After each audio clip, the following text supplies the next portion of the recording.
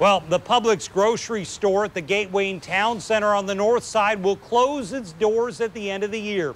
Store officials say the lease is up and they'll be shutting down the location. It's on Norwood Avenue, once again on the north side. Shoppers we talked to, well, they're not happy. News for Jack's reporter Brittany Jones is live there tonight. Brittany, shoppers tell you this is a devastating loss to an area that's already considered a food desert.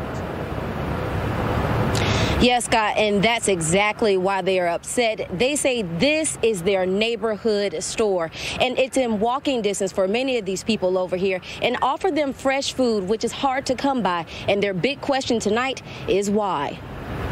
Yes, I'm very upset. Clanzeria Brown and Lorna Brown aren't related, but are old co-workers who always see each other at this Publix in the Gateway Town Center. And she comes in 2 or 3 times. I come in 2, 3, 4 times a week because I like fresh items. 20 years in business, and this has been their go-to spot for their groceries.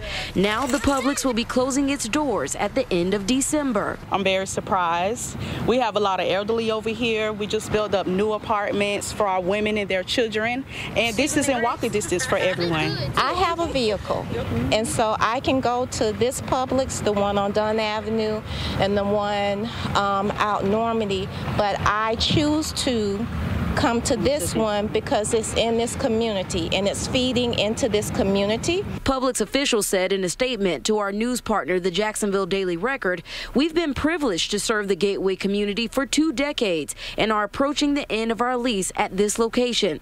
Shoppers say, why not just renew the lease in an area that's been known as a food desert with a lack of fresh foods close to the residents' homes?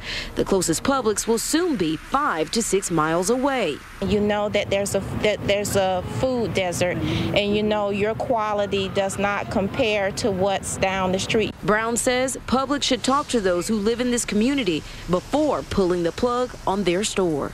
You always say that your hallmark value in Publix is that you are invested in your community. So if you're invested in your community, why are you pulling out in your community and you've been a stalwart in this community for 20 years?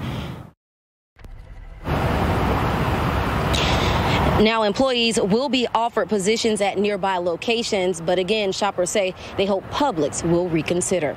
Reporting live in Gateway, Brittany Jones, Channel 4, the local station.